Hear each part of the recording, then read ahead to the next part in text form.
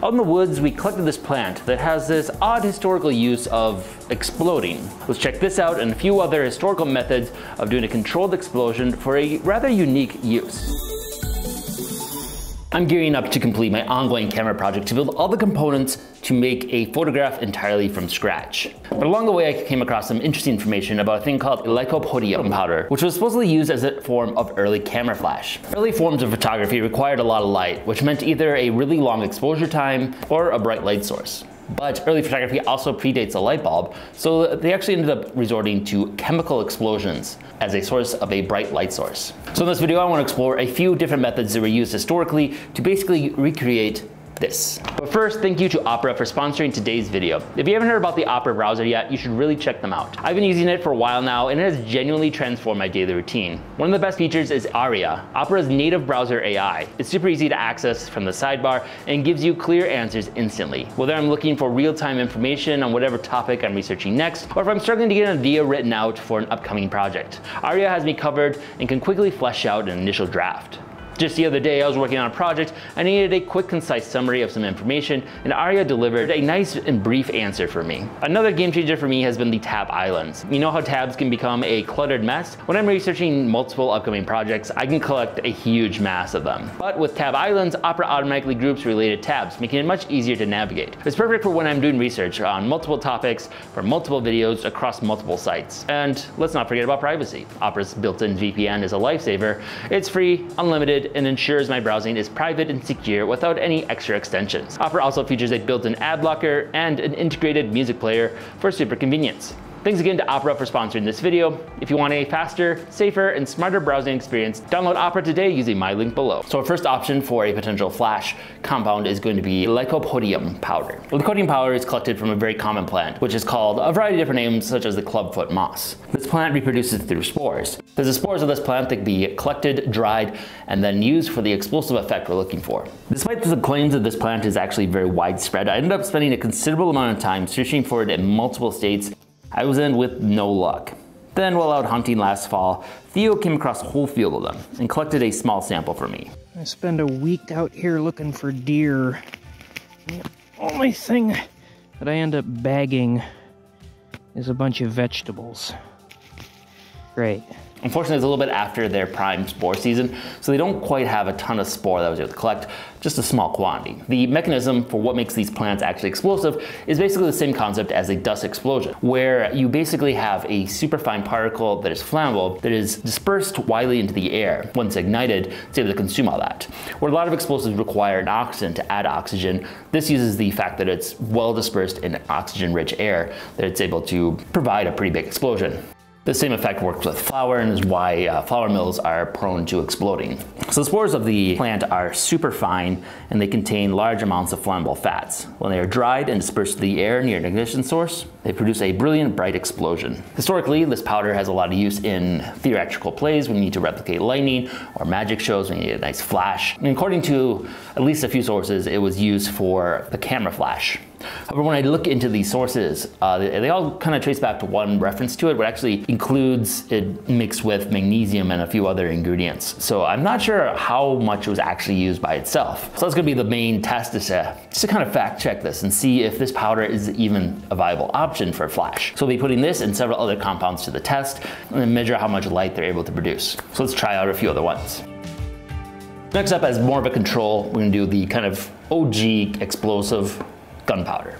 And there isn't too much evidence of gunpowder being used for bright light sources. It'll be interesting to do this just mostly as a comparison to see how that will compare. Fortunately, through several of my past videos, I've been able to collect and purify the needed ingredients. And that includes the sulfur ore that I collected from a volcanic site near Death Valley, and then the saltpeter that I produced by extracting the niter compounds from chicken droppings, which involved a lot of soaking and boiling of chicken poop. Then the last ingredient is charcoal fuel, which is just made by burning wood in the absence of oxygen. So I have those three ingredients pulverized and ground up and milled into a nice fine powder here. So it should be ready to test that, and you can see how much of a flush that'll give in comparison to our other compounds. Next up is another compound that was used similarly to gunpowder, and that's gun cotton. It was actually discovered accidentally when nitric acid and sulfuric acid were spilled and then cleaned up with a cotton cloth. Once it dried out, it was found to very easily and suddenly combust. Also, in some of my last videos, I was able to make sulfuric acid and then nitric acid. So I have all the ingredients basically to do this because I've also grown a bunch of cotton in the past too. So we basically combine these three ingredients, rinse it, dry it, and we should have what is called gun cotton, which is also another product that's often used in magic shows because it produces a very bright flash. Actually, making gun cotton proved to be a bit more challenging than I expected, especially for something that was discovered by accident. My first attempt failed because the supposedly 100% cotton fabric I bought was clearly some kind of plastic blend that was almost flame resistant. Then my second batch overheated and burned itself up in the process. My third batch was mostly disintegrated in the process and still wasn't that flammable. Only on my fourth attempt did it actually appear to mostly work.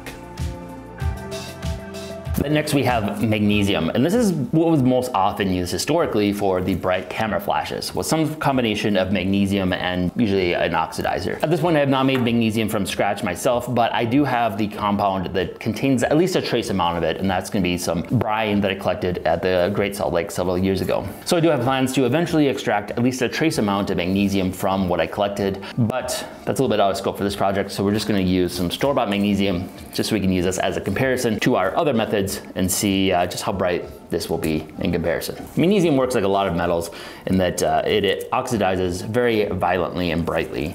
So we just have to ignite this, preferably as a powder, so we should get a very bright white flash.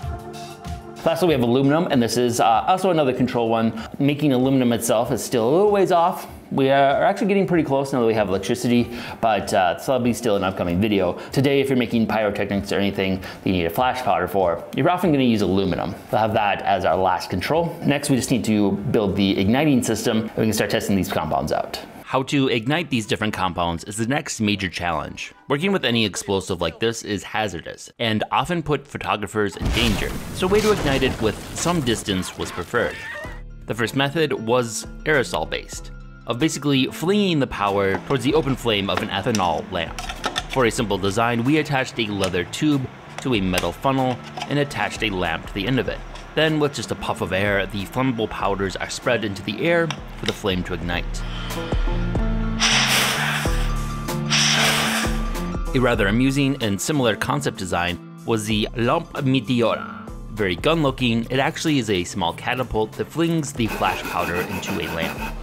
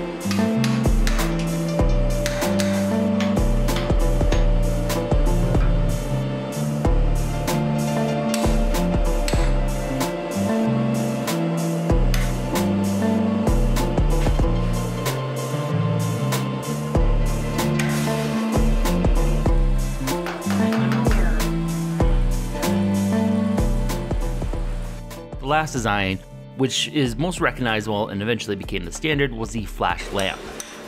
Its design was a simple trough where the flash powder is placed with a handle to keep your hands clear of it. Then wires are run to it, connected to batteries with some kind of fuse. Then it just takes a simple button press to complete the circuit, heating up the fuse until it ignites the flash powder. For our fuse, we used some extra thin pieces of iron. The only challenge is we haven't made a good dry cell battery yet, so ours will be a bit bulkier with our Daniel cell array. Testing apparatuses and our different powders set up now, so now we can do some live testing. So we have all the lights basically blocked out, so we do this in pitch black. And we have a camera here set with a low exposure, so we can compare visually how bright each one was. So hopefully we can get this to work and not burn down the place. First up, the lycopodium powder using the funnel rule.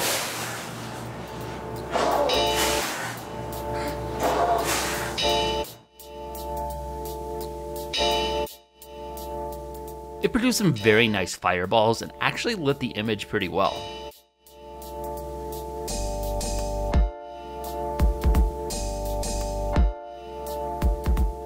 Second, the lycopodium powder, again, this time using the meteor lamp. Wow, I actually jumped a little bit. This device actually seemed to work almost better at making large fireballs. Next, we mixed some magnesium with the lycopodium powder, like that original source suggested. This yielded a pretty similar brightness with an added burst of white magnesium to the mix as well.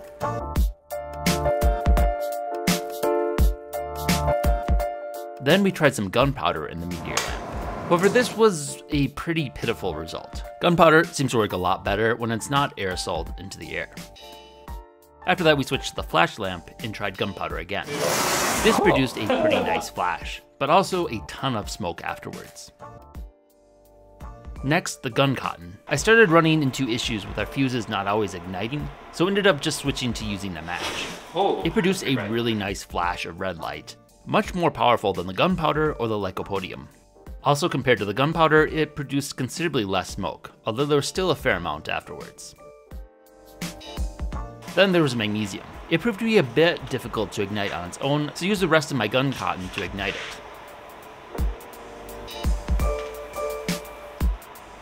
This produced a nice two-step burst of the bright gunpowder, quickly followed by the bright white magnesium. Compared to the other flashes, this one was significantly off the charts. Oh, that was bright. That was definitely bright. Lastly, the aluminum. This one proved to be harder to ignite than the magnesium, so we had to use gunpowder to ignite it, as I had used up all the gun cotton. It burned an intense flare, not quite as bright as magnesium, but for a much longer duration.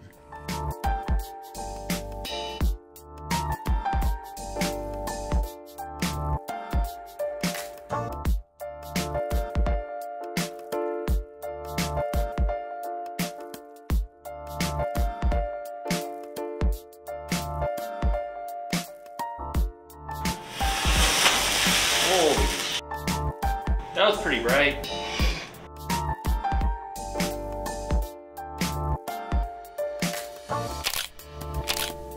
So I have to say I'm pretty impressed with the lycopodium powder. It definitely makes a really vivid fireball, and it does produce a decent amount of light. However, compared to the other options, I'm not sure it's really the best option for photography, because magnesium just really kind of steals the show there. It's just so much brighter, and it's also a white light. Considering how violent the magnesium flash was, I'm surprised people aren't reacting like I did in more of these photos. To be fair, they probably use the flash a little bit further from your face. This little guy is a lot of fun, I gotta say. It's just satisfying to shoot a fireball. This nice little gun-like guy. If there's enough interest, I might see about producing some of these to potentially sell. So let me know if you're interested in that. So I think I kind of go back to my initial interpretation of how lycopodium powder was used, where it wasn't so much the primary light source, but it's more the ignition source for igniting more difficult to light things like magnesium, as that source describes, because magnesium is just so much brighter.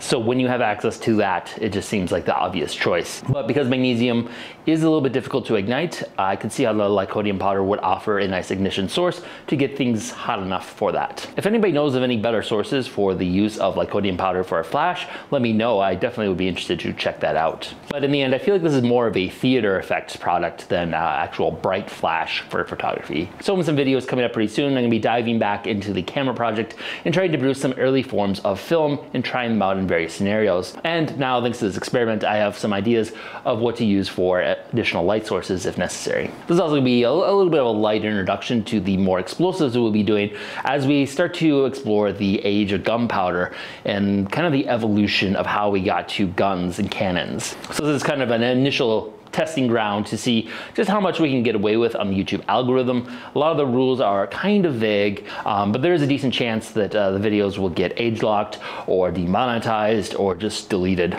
So if you are interested in videos like this and you want to see more of them in the future, consider supporting on Patreon. Kind of gives us a little insulation from any demonetization that might happen on YouTube. And if there's enough support, it allows us to produce content that potentially can't even live on YouTube. So if this is something that interests you and you like our channel, channel, consider supporting us on Patreon as we approach these new topics. And as always, thank you to my current supporters on Patreon. You guys all make this possible. Thanks for watching. If you enjoyed this video, be sure to subscribe and check out other content we have covering a wide variety of topics. Also, if you've enjoyed these series, consider supporting us on Patreon. We are largely a fan-funded channel and depend on the support of our viewers in order to keep our series going. Thanks for watching.